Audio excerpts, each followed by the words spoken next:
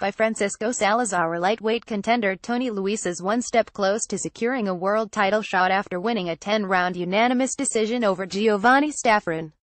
The 10-round bout took place at the Civic Complex in Luis' hometown of Cornwall, Ontario, Canada. The fight was the third consecutive bout for Luis' 253, 8 knockouts at the Civic Complex.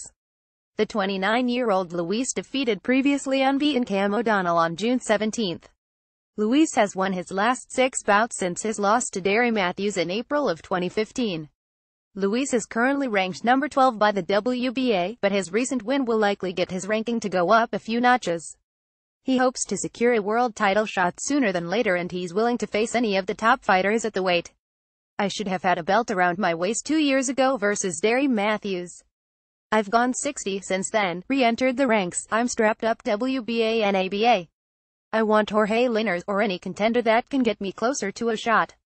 Ray Beltran, Felix Verdeo, Anthony Crolla. On any given night I'm a threat to anyone at 135. Give me proper notice and give me my damn shot. Quit hiding behind your promoters," Luis stated to BoxingScene.com. Staffron 14-31, 9 KOs knocked out Maximiliano Galindo in the 5th round of his last bout on June 24.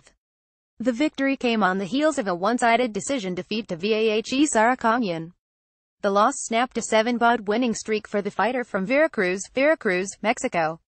In the co-feature, unbeaten heavyweight Alexander Teslenko picked up a second-round knockout victory over veteran Nick Guivas in an 8-round bout. Teslenko 110, 9 KOs, who is originally from the Ukraine and resides in Toronto, has stopped 8 of his last 9 opponents. Guivas 1492, 9 KOs, who resides in Topeka, Kansas, has now lost 6 of his last 8 bouts. Tags Tony Luis Alexander Teslenko.